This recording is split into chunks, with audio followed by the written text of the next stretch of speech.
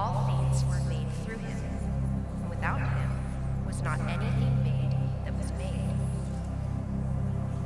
In him was life, and the light is the light of men. The light shines in the darkness, and the darkness has not overcome it.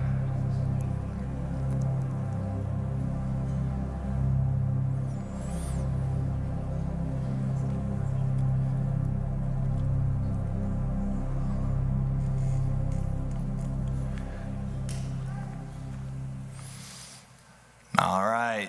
You good? Good. Today we're in Genesis 1. We'll be looking at verses 24 to 27 and looking at this interesting Hebrew word. I pronounce it Tselem, but it's actually Tselem. Everyone say Tselem. Tselem. It's the Hebrew word for image. How many know that there is a battle for our image? Yeah, it's called branding. It's called billions of dollars that are spent worldwide, especially in our country, to get you to bear the image of a corporation or a political party, to get you to say, "This is who I am." When really, most of us don't really know who we are, which this is why our mission here at Seattle Bible Center is to awaken people to their identity and destiny in Jesus Christ. This is what Paul said. Paul said, "I preach to awaken hearts, that every person would know who they are in and through Christ Jesus." And this is our desire. We think that Jesus so loved the world that he died on a cross, that whosoever would believe in him would not perish, but would have everlasting life. We believe that God loves the world, that he died for the world. He wants to save the world. We believe that what Jesus did on the cross was enough. And we believe that a lot more people should be loved by Jesus, should know Jesus, and should know who they are in and through him. That means that we're not here just for us. That means that we're not here just to get our back scratched. We're not here just because I like the way he preaches and it makes me laugh. He's silly sometimes. No. We're not here just for us. We are here for him and to partner with him to get his image on everything and everyone. I think it was Sprite that used to have like the marketing thing. It was like, something is nothing, like image is nothing, thirst is everything, obey your thirst. How many of you guys remember that? Image is nothing, thirst is everything, obey your thirst. But they're kind of hypocrites. Because that entire campaign was all about one thing, their image. Their image. In fact, as we live our lives, all of this revelation, all of this experience, all of these church services, all of your day in, day out, working a job, doing your thing, doing you, it's really all about image. And today we're going to be looking at image. Now, if you're new here, we are in the book of Genesis. We've been in it for 3 months. We're going to be in it for quite a long time. The reason why I sense that, the reason why I discern that we're going to be in Genesis for quite a long time, is that because we've been in it for 3 months and we're still in the first chapter.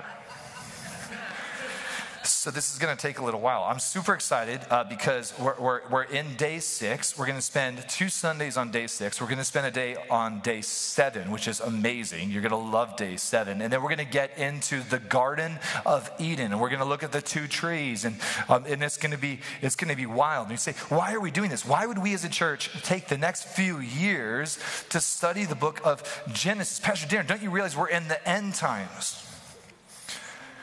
Okay, well, this is what I believe. I believe that for the believer, there is no game over. So I'm not planning for the game over. What am I planning for? I'm planning for the new beginning. If you want to understand the end, you better understand the beginning. Why? Because when you get to the end of the book, it loops back to the beginning. And then we get to rule and reign with Christ. We have the restoration. The new heavenly Jerusalem comes down from heaven, kisses the earth. Everything gets fixed. Satan gets judged and thrown into the lake of fire. And it's awesome. And it's intergenerational. And it's intergalactic. And it's everyone say why is the universe so big? We don't know. But one day you're going to find out. Different sermon. Okay, here we go. So we've been studying the origin story, our origin story. And what we learned is on day one, God said, let there be light. And we all of a sudden we saw the first realm of time that was created. He separated the light from the darkness, and the light he called day, the darkness he called night. And day two, we see that God comes and establishes what some translations would call the dome, the Hebrew rakia, which is this place of atmosphere. And we see that God begins creating this womb. And so God begins creating these realms, okay? And then within the rakia, he puts the cosmos and the sun, the moon, and the stars. And then all of a sudden he separates the waters, and from the grounds come forth the mountains, and there are mountains, there are valleys, and there are waters. And then from the earth begins to spring forth vegetation. And there's all this clothing and dirt and soil that begins to come up over all the dry land. And then on day 5, we see that the seas, he creates life within the seas, and they're teeming with life and abundance, and all these sea creatures, including, the Hebrew word for sea monsters. Yep. Okay, good times. That was that week. The kids had a lot of fun that week downstairs. Sea monsters, right? And they weren't monstrous. They weren't villainous. There was no sin yet. So these things were basically like submarines. Hold on tight. Here we go. So then, okay, day 5, we're doing good, okay? And then also, let's not forget the creatures of the air. So there's sea creatures. And then also from the seas come forth the birdies, okay? Yep, from the seas come forth the birdies. You read that from the sea comes forth the creatures of the air. One of the little details I didn't get in Sunday school. So anyways, we're having fun. Yes, your children are learning the same thing that you are. They are studying origin, and this is a study that we're doing across the fabric of the church. Why? Because when we forget where we came from, we'll get deceived and forget where we're going. We as a nation, we have forgotten where we have come from. We as a church have forgotten where we've come from. And that's why many people are struggling with, where are we going? You shouldn't need a prophetic conference to figure out where you're going. All you need is your Bible. Okay, so everyone got your Bibles? Good. All right, here we go. All right, Genesis 1. We're in the 6th day, you guys. The 6th day. Christian's favorite number, 6. Okay. Genesis, not January. We're in the book of January this morning. All right, Genesis 1:24. And God said, everybody say, and God said. Why did God say? Because there is never a manifestation unless there is first a declaration. Everyone say declaration. This is why we begin our first quarter each year with Declaration Conference. We always have Bobby Connor come in, and he's a prophet in this house, and we honor him as a father here. And so, coming up in March, we got Bobby Connor coming, we got Charlie Shamp coming, we got Liz Wright just confirmed, we got Bonnie Shabda coming, we got Steve Swanson coming for a whole week, we got Troy Brewer coming. Why? Because we're nice people. I'm just kidding. We love Troy. He's going to be a lot of fun. In fact, I'm going to be with Troy next week. I'll be at their version of Declaration Conference. And Patricia will be there, and Todd White. I haven't met him. He'll be there. The one prophet. I always forget his name. He's he's the real Hebrew prophet. What's his name? Oh, come on, you guys. All right, here we go. It'll come. Not, you know what I'm saying. It's the one guy. No, not Jonathan Kahn. He's definitely a Hebrew prophet, but are we online right now? All right, it doesn't matter. Let's just get to the text. Okay, and I was saying, God said, Like, are we on the air? Then just read the Bible. Okay. And God said, he made a declaration, there's going to be a manifestation. Let the earth bring forth living creatures according to their time, according to their kind. God descends. He comes down into the sixth day and works with the earth. And we see in this instance that God does not create something out of nothing, but he begins to participate with his creation, not because he needs to, not because he needs the energy of the earth or because he needs to borrow anything. He's fully capable within himself to create something out of nothing. And yet, because he's a father and because he's a creator, he loves to partner with his creation. So we see this is a fascinating thing within the land-dwelling creatures that we're going to see in a second, that we see that God descends, he comes upon his creation, and then the earth begins to bring forth living creatures according to their kind. On the fifth day, from the oceans came forth the birds. I see them coming dancing. I see them twirling out of the air and flapping their wings for the very first time and then taking flight within the grace of God and having to fly for about, okay. And then we see here, the fifth day is the birds come out. The sixth day, we see creation begins to come forth from the earth. Now look at, it says livestock, creepy things, not like Halloween-y things, but creeping things. Okay, and wild beasts of the earth according to their kind. And so it was so. Verse 25, and God made the wild beasts of the earth according to their kinds, domestic animals according to their kind, and everything that creeps upon the earth according to its kind. So there's not a separation according to species. There's a separation according to domestic animals, wild herd animals that oftentimes would serve as prey. And number 3, wild predatory animals. And God looks at it, he sees it, and he says, it is tov. This is the word for it. This is fitting, it's pleasing, it's practical, it's functional, and it's beautiful. This is the Hebrew word tov, or good. This is good. He approves of it, but he's not done yet. Isn't this fascinating? That now we have this.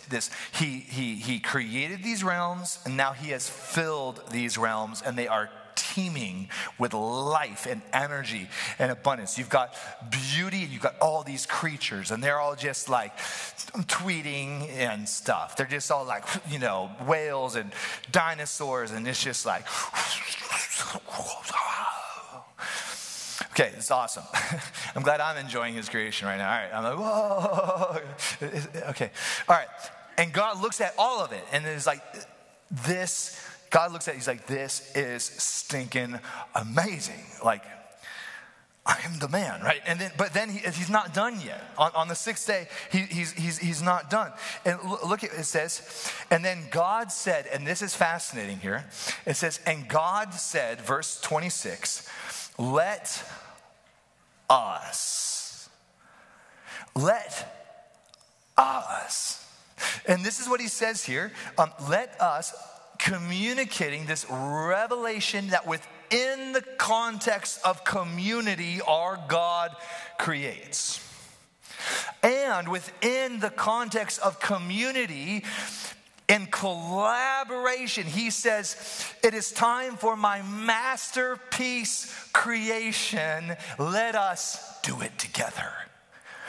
Anything worth creating is worth creating the way our Father created, in community and collaboration. This is going to be so beautiful. This is going to be so amazing. Why wouldn't I want to include you?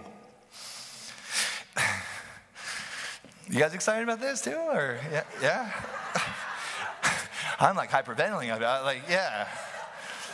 Just look at the person next to you if you're married and just say, this is going to be so amazing. Or even if you're not married, this is platonic. Say, this is going to be so amazing. This is going to be so glorious. No, really do this. Look at the person next to you. Say, this is going to be so amazing. This is going to be so glorious. I want to include you. How many of you meant that? Hey, listen, this is your year. Listen, I understand isolation, I understand it, but this is your year to figure out community. And we're here to help. Here in a couple weeks, we're going to be launching all of our groups. We've got a bunch of new groups. We've got a bunch of old groups. We've got a bunch of awesome groups. They're all awesome.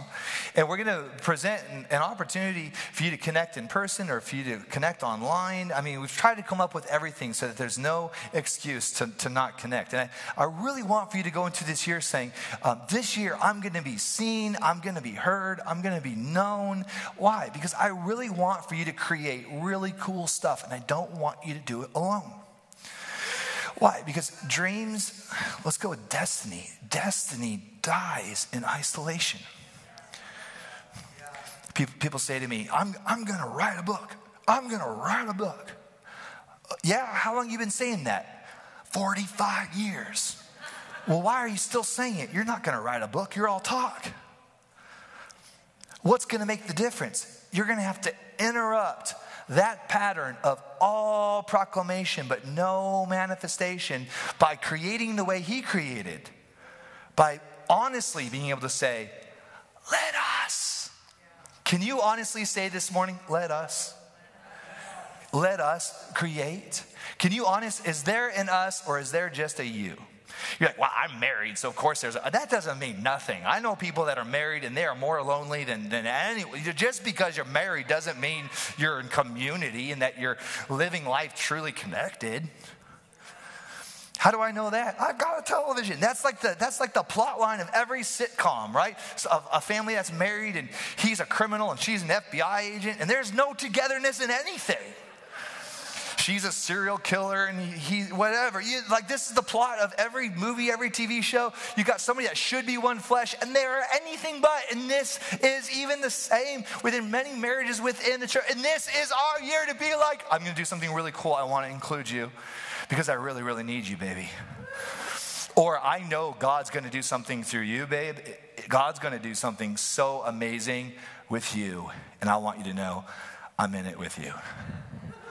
You're not in this alone. There's going to be some ups. There's going to be some downs. I'm in this with you. I know you are in this with me. How many of you remember when you got married? And you said some crazy things, didn't you? You said some crazy things when you got married. You said things like, in sickness and in health.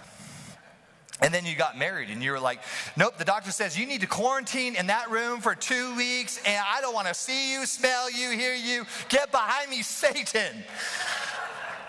No, you said in sickness and in health, in poverty and in... Listen, we don't get an excuse just to get a divorce just because the stuff hits the fan. This is our year to say, let us, to renew covenant. To renew covenant with God, to renew covenant within our marriage. Just say, this is going to be the best year yet because this is the year when I am in strong relationship with Jesus, strong relationship with my bride, and strong relationship with his church. Let us. We're going to do crazy, cool, amazing things, and we're going to celebrate each other, and there'll be some times when we have to mourn with each other, but there's going to be some times when we get to party together, and we're going to be together, because that is the culture of heaven. The culture in hell, no one's together. They're all suffering in isolation. Why? Because isolation is one of the biggest forms of torment. If you really want to be tormented, then be isolated. But if you want to discover everything that Jesus has in store for you, then be willing to form relationship with very imperfect people that are in process to discover their real Tselem, to discover their real image. Aren't we all in the same boat with this? What is my real image? Who am I for real? Yep. Darren, what's up? That was good. Thanks, bro. Here we go. Let us, Father, Son, Spirit, the glorious community of the Trinity, make mankind in our image. And we declare in his image. They said, let us create mankind in our image, in our likeness, and let them have complete authority. Everyone say complete authority. Yep, over the fish of the sea. This is the text that I use every time I go fishing. I declare to this fish, I have complete authority over the fish of the sea by my line. By my line. I actually know a friend that went fishing with a fairly well-known minister, and he outfished everyone, and he said that he did it supernaturally. I don't know if it's true or not, but he said it was. He said that the fish of the sea and the birds of the air and the tame beasts and over all of the earth and everything that creeps on the earth. It says here, let us make mankind. And this is the word Adam, which can be translated, yes, man, but it does not have the definite article here, which means that it is not referring to gender. It is not referring to all this authority and all of this glory and all this approval, that at this moment, this is the creation of gender. Adam, this is what Moses does. He declares a big category. For example, this is what Moses does when he says, Bereshit Elohim bara, and he declares the manifestation of the heavens and the earth, and then Moses rewinds and gives us the details. What is happening here is he declares that this is what God did. He gives us the overviewing category, and then he's going to rewind. He's going to begin to give us the details of how God created man, and it did begin with gender-specific male and who we refer to as Adam. But here within this text, we see that there is the creation of both male and female, created in the image and representation, the resemblance of God. This is the first Adam, the first mankind, our first parents that came from the earth, and with some very specific abilities. They were different from the rest of the animals. Don't believe the lie out there that you're just another animal. We're just animals. This is a big thing. I find it so hypocritical within our culture that we want to be so preachy against something like racism, while in the next sentence saying that you're just an animal and evolved from an ape. In fact, Darwin's Survival of the Fittest, if you read the entire name of that first book, which I don't have it, so here, it was all about the superior race. It was a book to undergird racism, to basically say that through evolution comes forth eventually over time the perfect race, and all of the other races will over time eventually be eradicated from the earth through natural selection. Yes, Darwin, the guy where we get our science from, was not building a science. He was catalyzing racism. The Bible says people matter. People matter greatly. They matter a lot more than animals. You know, people freaking out all the time. Oh, the lobsters were screaming. The lobsters scream. We need to save people laying down their life to break into laboratories to save frogs. Why? Because we're just another animal. You're not just another animal. You got a thing called a personality. You got this thing called a moral conscience. You've got a compass within you. Listen, my dog is not at home right now trying to make wise choices based off of what the Word of God says. My dog is like, I'm going to choose to not to dig under that fence, because if I do, Master will beat me. Just kidding. I don't beat my dog. Or do I? The difference between a good animal and a bad animal is if they have been trained. They don't have an inherent moral compass, but you do, because you're not an animal. You're not an animal.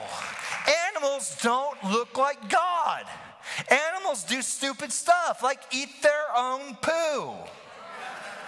They do stupid stuff. I'm not saying that the animal's stupid, but it's an animal.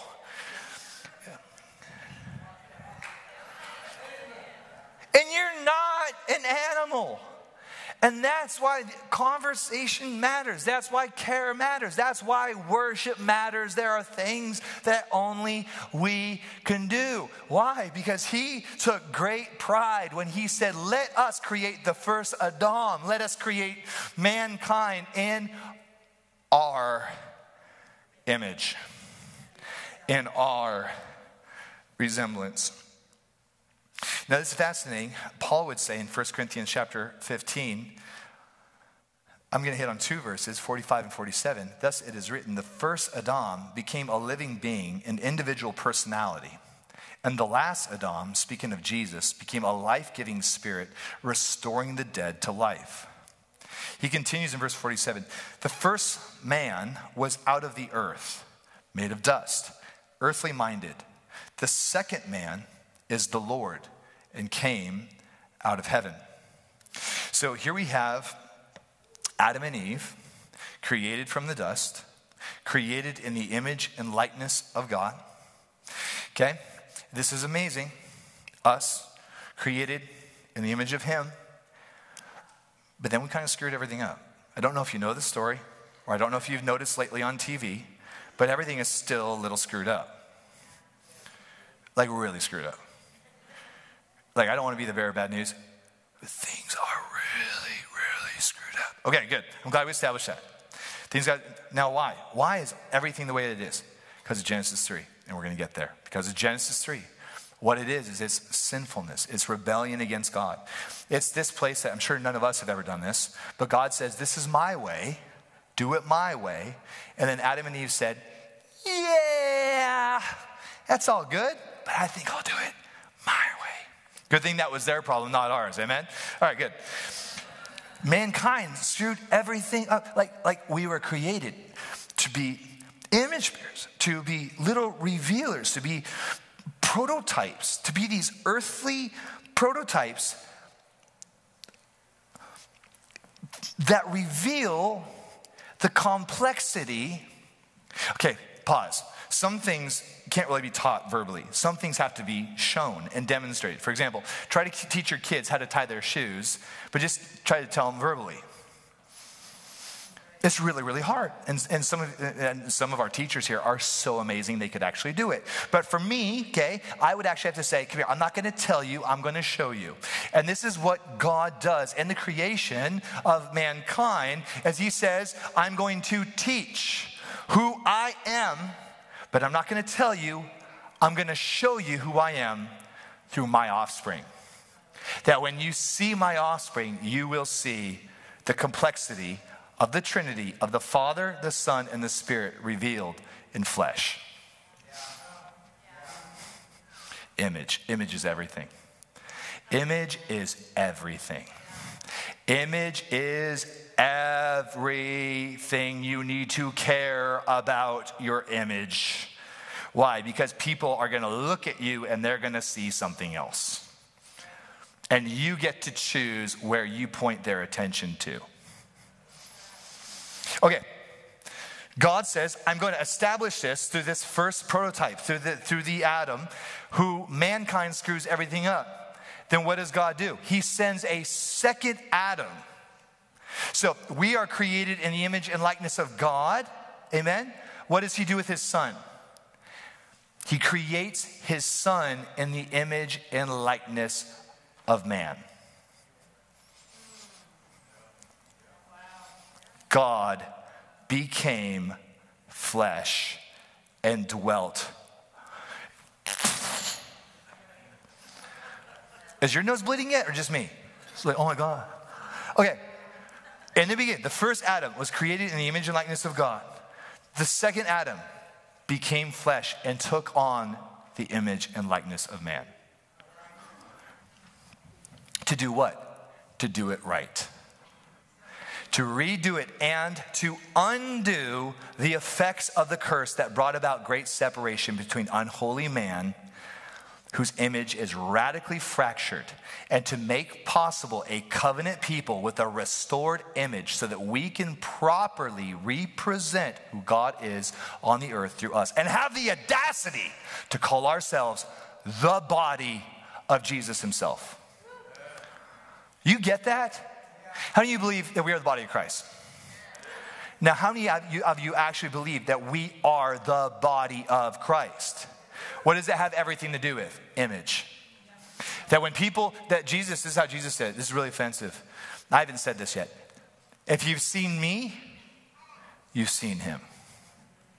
I am the Polaroid picture of who He is. I am the MP3 that when you have heard my voice, you have heard his voice. And you guys, this is what God is doing on the earth. He is abolishing a people that subscribe their worth and value from a system and awakening us to our identity and destiny with the living person of Christ, who instantaneously reunited us and reconciled us to Heavenly Daddy, to Heavenly Papa, so that we can be regenerated, so that we can be transformed in his image and likeness. For this purpose, it is important that we host Holy Spirit, so that the voice of the Lord is resounding within us, so that ultimately my voice is great. You love Darren's voice, yes, but you don't need Darren's voice. No, why? Because you've got a shepherd. Him. I don't have to be your middleman. Why? Because Jesus abolished that system. He became your high priest so that I don't have to be, so that if we were, heaven forbid, to get scattered like they were in the book of Acts, you would be okay, I would be okay, and the kingdom would expand because Holy Spirit would be inside of you, revealing who you are in him and revealing who he is in you. There was no handbooks in the book of Acts. There was like the Torah. Here you go. Good luck. What do we got? You have Holy Spirit.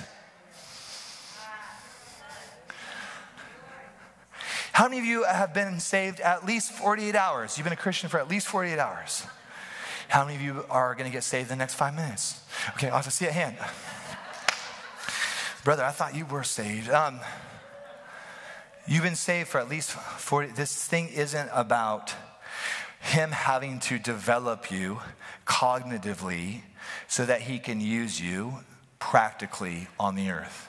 This thing is all about you recognizing that you are a temple, a habitat of divinity, and he has created you to host him so that through you, you can reveal him. Now, let me talk to you about the potential of this. I was in Indonesia back in the day. I took my family in 2016. I was called into ministry in Indonesia. And Indonesians are very, very spiritual, far more so than Americans, especially Indonesian businessmen. Now, if you get outside of the Muslim parts of Indo and you get into more of the outer parts and you go to some of these nice hotels and nice restaurants, and I'm talking nice, like there are some nice places, and our money goes a long way, so it's a fun place to go, okay? In front of some of these incredibly prosperous hotels are these big statues. Oftentimes they're cut out of wood. And these wooden statues are demons. And these business owners have dedicated their businesses to these demons, because they believe that in giving their business to this demon, it will protect them and bring prosperity upon their business. But at the end of the day, these businessmen, they know what you and I know. These are not actual demons. This is just wood that's been carved. This is just stone that's been carved. But why does it have power? Because certainly it does have power. And certainly there are stories where you hear of the demonic power within these nations, okay? Why do these things have power when it's just a piece of stone or just a piece of wood that's been carved? The reason why they have power is because they are image bearers of the real thing. They have been carved in the image and likeness of the spiritual entity that it is representing. And through simple faith in an inanimate object that's been given over supernaturally to a deity, these businesses are able to supernaturally prosper because of this demonic realm. My friend, this is a counterfeit of the real thing. We do not need stone statues. We do not need wood statues. In fact, if you've bought wood statues from another country that's a demon, you should probably get it out of your house.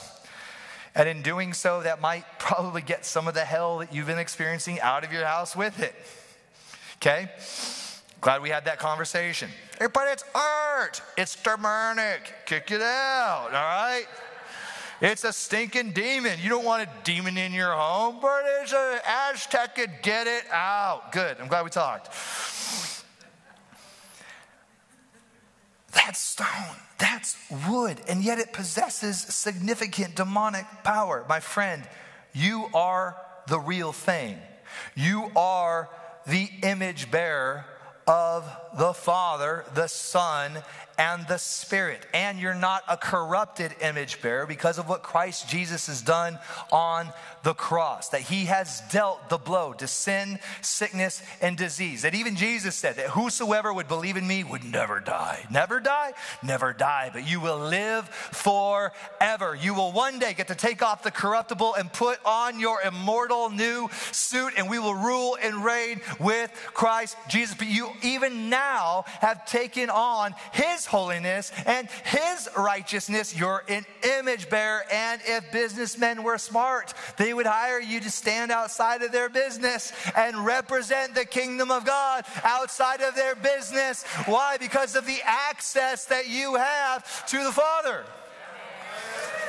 We should have people calling us up. Hey, I don't believe in what you believe in, but I need some protection because I got some people coming after me. And the protection they need is not your concealed yada yada fill in the blank. The protection that they need is the glory of God that has been seated inside of. The problem is we don't know who we are. The problem is we're still running off of mosaic systems and thinking, and we're not living from an active dynamic of fellowship with Christ Jesus, the Spirit, and this place of getting our blueprints from our heavenly Papa, from our heavenly Daddy. So I got out of bed and I even took a shower this morning because I love you. Do it once a week. I came here today to remind you that greater is He who is in you than he who is in the world. And He created you in His own image and likeness to establish His glory through you, that through you and even through your imperfection and even through your weakness, that you would be able to reveal and re-manifest and represent. I'm yelling again. You can do it, Darren. To represent Him on the earth. Full authority, full authority, full authority, full authority, full authority, full authority. Yes, over the fishes of the sea, and yes, over the birds of the air, and yes, the Lord has given us this thing, and yet we've given it over to the tree huggers. Why do the tree huggers love the earth, and Christians are just like, can't wait to get off this thing. I can't wait to get off this. Sister, this thing is a gift from God. It's called the earth. Seattle is a gift from God. LA is a gift from God. These are gifts from God. Let's figure it out. Let's figure out this gift. Let's figure out DNA. Let's figure out diseases. Let's figure this stuff. What if, and I believe, because I'm a believer, I can't help myself. I believe that we're coming into a time that even when plagues and sickness and famine are released, and even crazy bioweapons are released on the earth, there will be a people that are so inhabiting the heavenlies that they see it coming, and they have already been working with scientists, Christian scientists, but not the weird ones. So that even before bioterrorists can release a weapon, the kingdom of God already has the cure. And I could geek out and I could tell you story after story after story of examples where God has done this throughout human history of using believers within science and education and all these different kinds of places. But it's time that the church of Jesus Christ stop whining and start showing up. That we show up. And we show up to serve, and we show up to give, and we show up saying, I've got something, I've got program, I got education, I got these different things, and I got the glory of God to compensate in all my areas of weakness. Image. It's not about your image. It's about revealing His image. There's a battle for your image. Bobby Connor, he'll be here in March. And when we give Bobby a water, because we try to keep him hydrated, what will he do? Immediately, within seconds, he'll have this thing off of the water. And to me, it's like a minute to win it. I would fail. I would be like, and I'm being serious right now. Okay. Like, that took way too long. All right, you watch Bobby. Okay, don't embarrass him, but you watch him. He'll get a water. He'll sit down. Worship will be going. He'll be watching the worship team. His eyes will be sparkling. And with one hand, he'll sit there with his bottle and go, look, I didn't even get the whole thing either.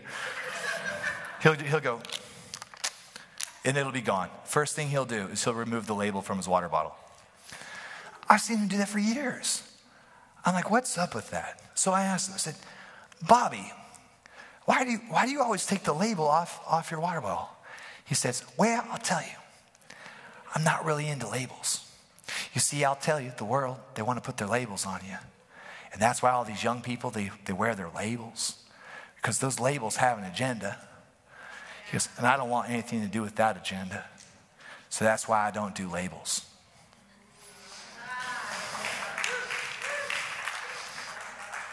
On day 6, God created all the land-dwelling creatures.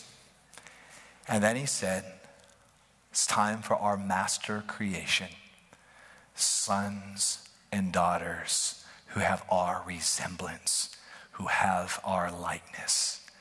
And they will represent in the physical another realm and reality. And the day will come when these two realms come together, when heaven and earth comes together. The day will come when there is a great restoration between these two places. That's what Eden was. We're going to get into that Garden of Eden. That's what it was. It was the place of convergence between the literal physical heavens and the literal physical earth, and it was the place where God abided. Right there, it was a literal physical dwelling place. And there was Eden, and in Eden, God put a garden. Well, we're out of time. Let's stand.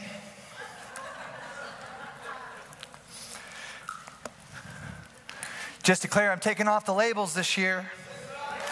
Honey, you don't know me. You don't know me. You know 2020 me. You know 2021 me. You don't know. You know, we got to stop saying this. I just got to be me. No, you don't. You don't even know you. You don't even know you. Well, yeah, I do. I've lived with myself. No. You are a different you today than you were yesterday. Man, if you still know me in 5 years, you know, which some of you will have the blessed luxury of having that, you're going to be like, who are you? You're nothing like 2021, Darren. Wow, when I'm around you, it's like being around Jesus. When I hear you, it's like listening to a Jesus MP3. When I shake your hand, it's like I'm shaking the hand of Jesus. Who the heck are you? I have no idea. It's not me, it's him. This is what God's doing in you. He's breaking us off of the system and bringing us into himself. Yeah. This is what's happening within the culture. There's like a rage against systems, but you can't rage against him. You can't rage against this shepherd, this father, this lover. We are about to unroll a scroll that hasn't been seen even by a generation. It's time for awakening. It's time for revival. It's time for harvest. The gospel hasn't even, we have unreached people groups in Seattle. We have unreached people. I've shared the gospel with kids in Seattle, and they've never heard the gospel. They've never heard the stories of Jesus. They've never even heard about Noah's Ark. And I'm like, and they're born here in America. What does that mean? It means it's been far too long since we've seen a great awakening in our country. It's been far too long since we've seen a massive harvest in the Pacific Northwest. We are past due for the big one. We are past due for the big one. And this next move of God will not be about the man of God. This next move of God will be about the body. It'll be about the image of Christ. It'll be about covenanting together to establish and to protect his image. His image is everything. Let's pray. Father, we love you and we thank you and we praise you and we worship you. You are good and your steadfast love endures forever. For the sake of Seattle, burn like a fire in us. For the sake of our families, burn like a fire in us. Burn in us, Lord. We surrender this year to you. We surrender our dreams to you. We surrender our disappointments to you. We surrender our past to you. We don't want to drag the damage of the past into this year, Lord.